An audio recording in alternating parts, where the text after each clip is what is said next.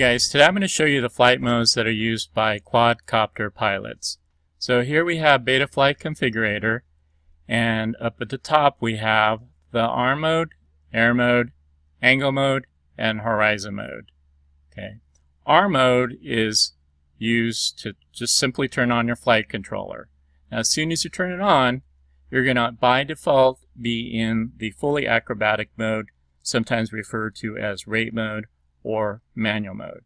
Okay, so just think of the arm mode as just a switch to simply turn on and off the flight controller, which of course will turn off the motors if in case you need to turn off the motors in emergency, or you're going to turn it on when you're getting ready to fly the drone.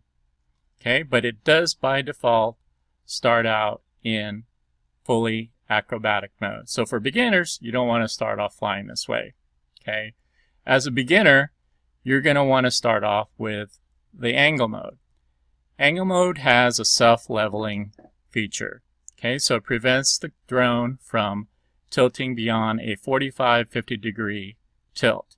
And so obviously that's going to prevent you from doing any kind of flips or loops, but as a beginner you want that, and you certainly want to have the self-leveling feature so that as soon as you let go of the sticks, the drone's going to become level. Okay. Horizon mode also has a self-leveling feature, but it does not limit the angle that you could tilt the drone. So you could go past the 45-50 degree mark. You could do flips, you could do loops, whatever. Okay, it's fully acrobatic with the exception that it also has the self-leveling feature. Okay, so to start out with, you'd want to use angle. And then after that, you'd want to start using horizon. There is the fourth mode called air mode. And air mode is unique in that you can use that mode in conjunction with any of the other modes. So the fully acrobatic mode when you're just set in arm, the angle mode, and the horizon mode. Air mode is great in that it gives you full control over the drone when you shut off the power to the motors. So it doesn't just drop out of the sky, the motors will still keep running. Now one important thing is that when you start to land, the motors are still going to be spooling even though you've turned off the throttle completely.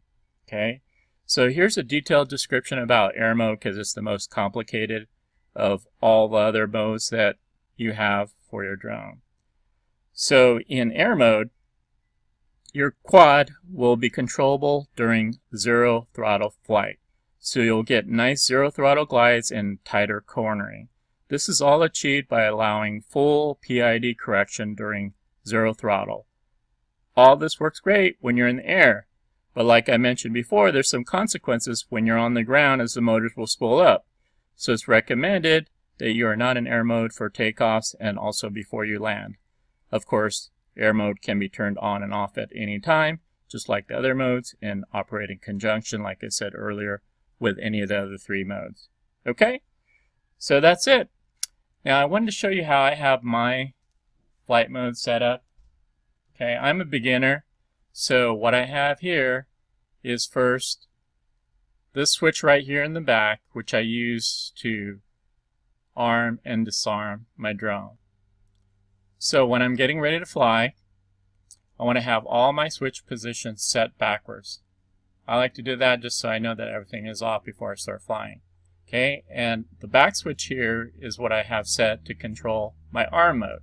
So when I flick the switch, you'll see here arm mode is selected. Now as a beginner, I also have angle mode set up. Okay, it's controlled by my other switch right here. Now it's already in the back position, so when I arm, I know I'm already in angle mode. If I didn't have angle mode on, it'd be in fully acrobatic mode, which isn't what I want because again, I'm just a beginner. Alright, so the next position for the switch is air mode and angle mode. Okay, so then with air mode, I'm going to have authority over the drone when I turn off throttle. Okay, and then the last mode is where I have air mode and horizon mode. So now I'm going to be able to do flips and loops and so on like that. Now the reason why I have these set in a 3-position switch is when I'm in angle mode, or I put the switch all the way down for this switch here, I'm not going to be in air mode. And that's important for me because when I come in to land, or when I first arm the drone, the motors aren't going to be spinning up. Okay, so that's it. Hopefully that'll be helpful for you guys. What I have here is for beginners, so as a more advanced pilot, you probably wouldn't even use angle mode or horizon mode. You just arm, be in fully acrobatic mode, and probably have air mode on the whole time as well.